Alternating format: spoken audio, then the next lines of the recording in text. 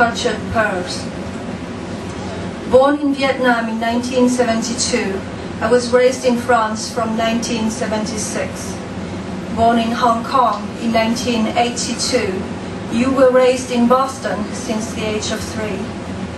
And you, who lost your name on the way from Vietnam, you were born in 1983 in a place that once existed in Thailand. There were no cots in that camp, destroyed since. Your parents fled a fate doomed by war. Their hometown they left for a makeshift place.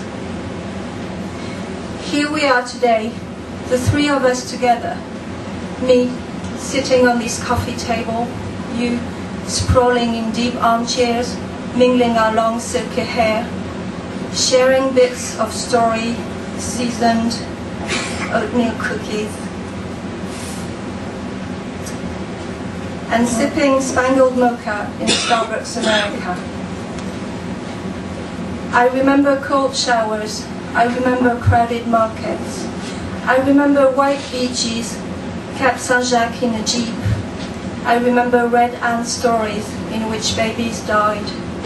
I remember grandma's bed under which we had to hide. I remember helicopter noise. I remember bomb alerts.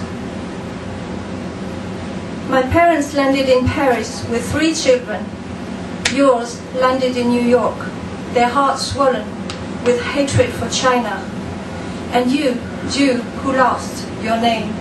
Your parents arrived in America with a hope token worth $3. How many years did it take them to rise from moonlighting to sunshine, from a blighted to a bashful life? 2 times 5, 2 lives in 1. There's also that other friend, born Zhenju Wang, in Wong, Hong Kong, lived a while in bleak London before going to Florida, where she changed her name to Emmy and her nickname to Chipmunk before disappearing for good, bouncy little dumpling. After wartime migration, how can there still be white pearls? Who is any color anyway? Unsurprisingly, we shiny stars are all striped today. Unsurprisingly, I tell my friends I'm off to Israel in May, where Vietnamese people found refuge in the 70s.